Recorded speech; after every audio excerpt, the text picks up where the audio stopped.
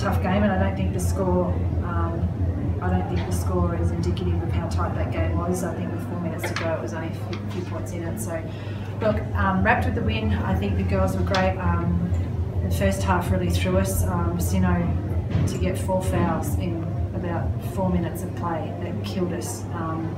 So again, we're without Alison Downey, and then I'll lose Sino in the first half. I was a little stressed, but credit to girls like this one who's just coming along in leaps and bounds, really stepped up, and really proud that they really hung tough there. I think we kept them to 24 points in the second half, and that was the ball game. And we did obviously shoot better, and I thought we executed a little better, but it was all about defence in the second half. Yeah, it was good to get the win behind us. I mean, we've been working really hard over the summer to, get into the finals and, top 4, and just, having this win is like an icing on the cake. And I'm really proud of the girls. Like, we've been stepped up to the line, and we knew how much this game meant, and to, come over the line with the win is just, even better. And, now we just have to focus on the next game.